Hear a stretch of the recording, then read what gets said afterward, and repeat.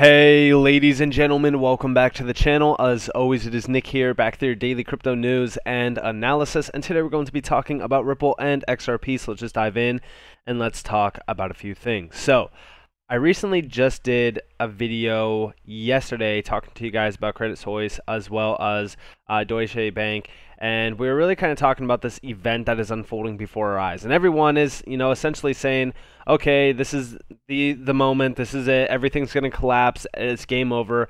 And do you guys remember what I said yesterday about this entire event? I said this is the big fear play. And I even quoted this tweet. Now, this is obviously Graham Stephan. If you guys don't know who he is, he does a ton of videos on real estate, on cars, crypto, everything. But I quoted it because he's talking about the $600 billion bailout that the Lehman Brothers had back in 2008, essentially. And we do see here, when they crashed and took the economy with them, it was $600 billion.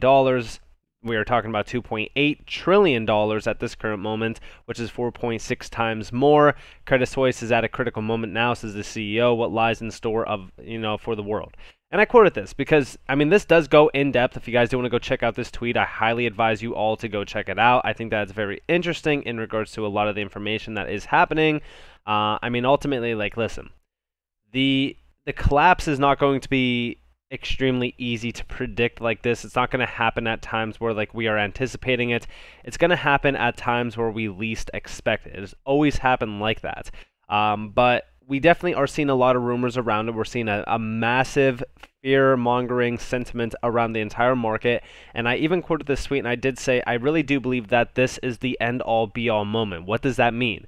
This is the most bearish event we have seen in a while, and the sentiment is that the markets are on the brink of collapse. The Fed meeting tomorrow while the DXY looks topped out. And then down here I said the bottom will not feel like the bottom, and the sentiment and events will all be at critical levels.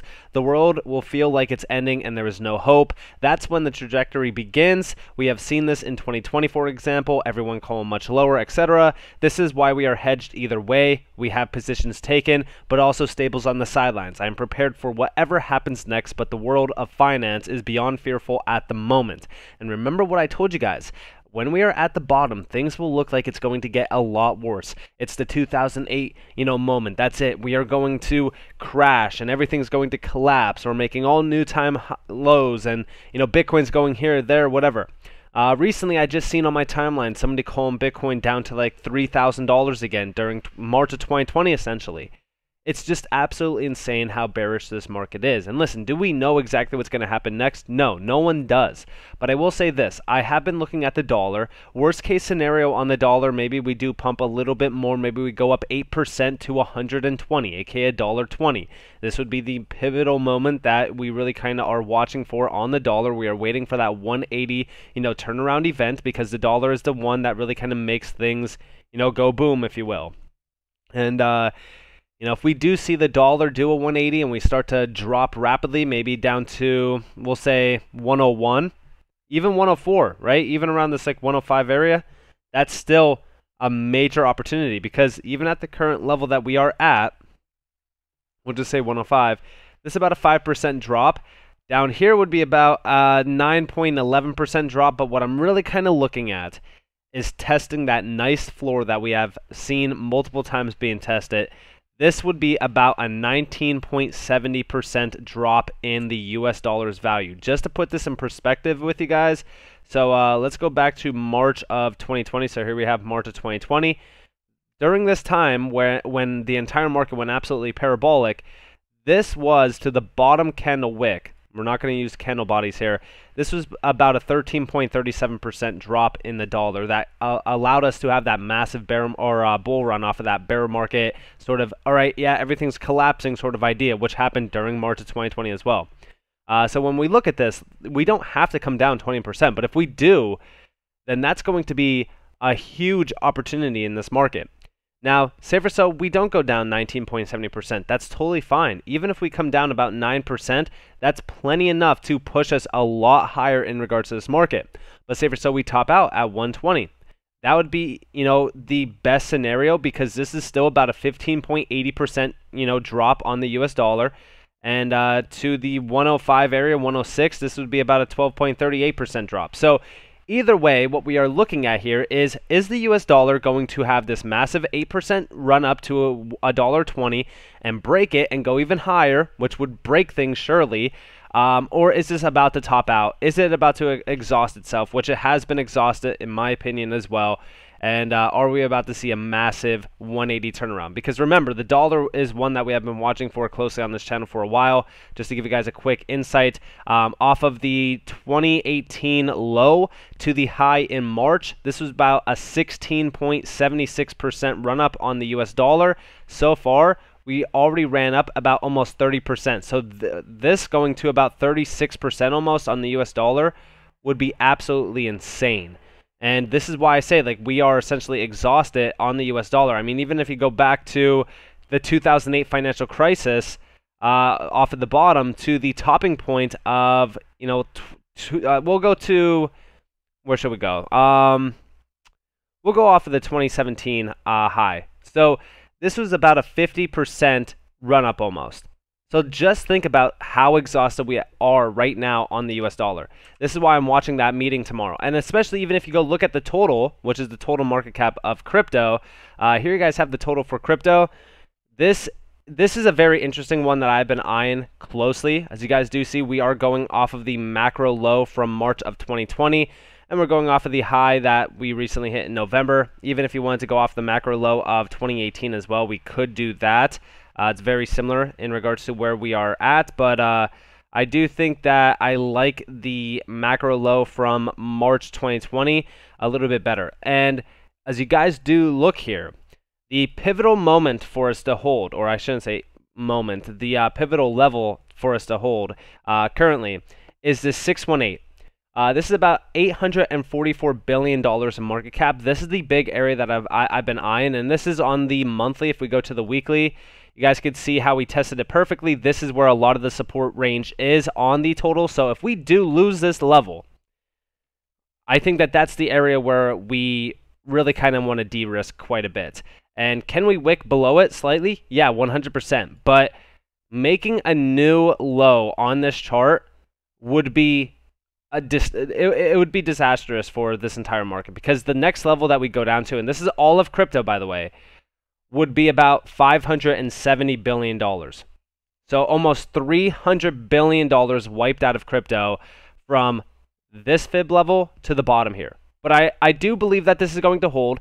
I actually believe that we are in a very good area of not only risk management, but we have an opportunity of a lifetime ahead of us, because again, everyone is calling for such bearish events while the market still looks pretty decent. And also, just so that you guys know, the three major indicators that I'm watching for as we do kind of march into today, especially with the Fed meeting, with everything unfolding, I'm watching indices because currently indices are still looking pretty rough. I mean, like, we have been paused over the weekend. Today I have been looking at some of the futures for these. They haven't opened yet, I believe, but I will be looking at the futures closely right around the range of like possibly 6 a.m. to 7 a.m. EST. I highly advise you guys to check out the futures. It doesn't mean that we will see a massive sell-off or anything like that, but futures do help gauge what is the sentiment around the markets. But right now I have been looking at a lot of altcoins, and XRP is one of them. Trust me. XRP is one that I have been eyeing for closely to see if we are going to get a nice retest of this demand range down here, which, I mean, like I said, you know, this market will play into the fear. Do not disregard that at all. That's why I do have stables on the sidelines, just in case we do retest some of these levels. The first one that I'm looking at, and I do believe that it will hold, is going to be the 33 cent to almost 38 cent zone. If you go and look at the monthly chart, you could definitely see why I'm gauging that area as major buy zone. We have been holding it so far. Again, a lot of people think that we are going to go much lower on XRP. They're saying, you know, 22 cents possibly, which I could definitely see. This is the SEC's you know, massive price action support zone that we did kind of dead set on before we had that massive run up. Again, you know, if I was somebody who didn't have an XRP position, I would be averaging in around 41 and almost a half cents. I think that that's the first area of major support that we could backtest. But if we do lose it, I would have a tight stop loss, and I would be buying down in this 33 to 38 cent region, which is a very good area of opportunity. And yesterday, I just made a video on XRP actually going into the next major cycle, which, if we do start the cycle now, which I don't think is I don't think that that's the case. I just think that we are going to see a little bit of a bullish sentiment in the market kind of unfold going into today. We will most likely have a little bit of a run-up. Remember, November is usually bearish for crypto, but who knows what will happen. I'm just been taking some positions because I do believe that, hey, we are nearing the halving for Bitcoin. I mean, the Bitcoin halving is in like 2024. 2023 is nearly here. So there's not a lot of time left to really kind of accumulate a lot of these tokens. I mean, yeah, obviously we will have a lot more opportunity ahead of us, but right now I have been buying these incredible areas of opportunity on some of these tokens, like XRP. I've been accumulating this range for a while, and I was actually very lucky to do so because, hey, that run up to almost like 60 some cents was very incredible, and a lot of people are still calling for some major higher targets on XRP to be kind of morphed into reality at this current moment in time. I think that there's still a lot of resistance there to really kind of be met. For example, the resistance going all the way back to September of 2018, that's the one that I've been watching for. But I still have my target set up here going into the next major cycle. I think that by I say like by the end of 2023, but honestly, we could see a settlement happen within the March to May timeframe on XRP. A lot of people have been calling for a lot earlier. Who knows what's really going to happen with that? But with a settlement happening, with all of the events that are unfolding before our eyes, this is still a very, very similar time frame. Pretty much going all the way back to March of 2020. You could definitely see the floor model that we built back there in March as well, all the way to about June, July. It was an incredible floor that we built. Very similar to where we are now. I mean, we have this deep wick candle here. We have this floor model built out. We're kind of pumping a little bit. I'm not saying that we're going to do this identical move here or anything like that, but it still looks pretty good to have that floor. This would be the area that I am accumulating if we do see it again.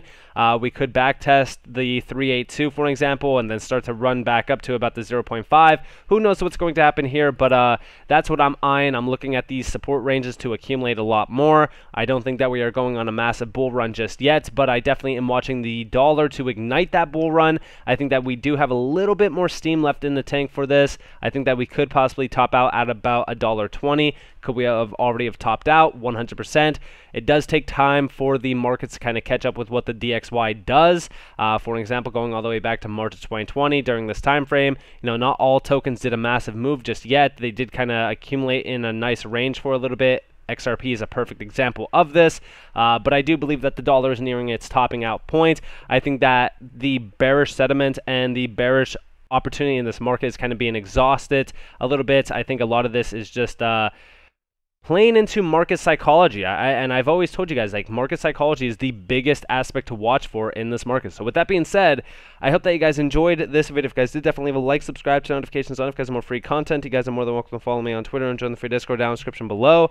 As always, up to you all. Have a beautiful day, beautiful night, wherever you guys are on this before. This has been Nick. Peace out, guys.